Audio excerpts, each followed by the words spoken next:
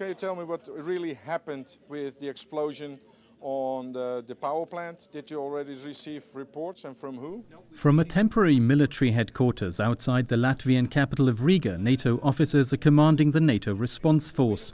During Exercise Steadfast Jazz, they're training the full spectrum of potential missions the NATO Response Force could face, from combat operations to humanitarian support or the protection of critical infrastructure. The main event that happened today is that we had an explosion in an electric power plant of Estonia, and we are now finding out how much that has an impact on the lives of the Estonian people.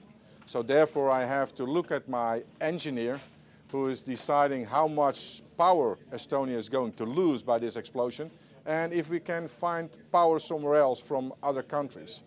The Joint Operations Centre is where all the information from the field comes together and is distributed to the appropriate decision makers working in the command and control headquarters.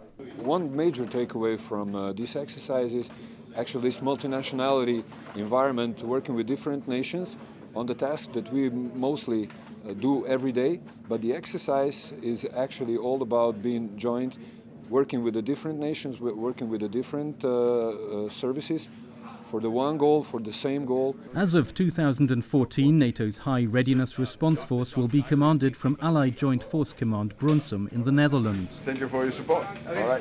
Thank you. There are several goals we want to achieve.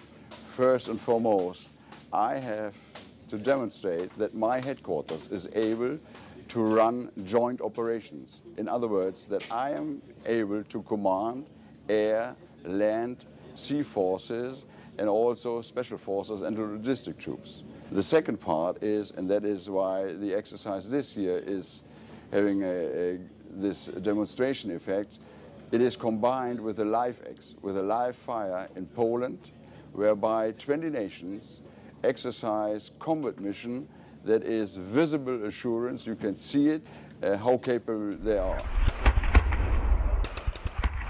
Steadfast Jazz involves around 6,000 troops and is the alliance's largest exercise since 2006.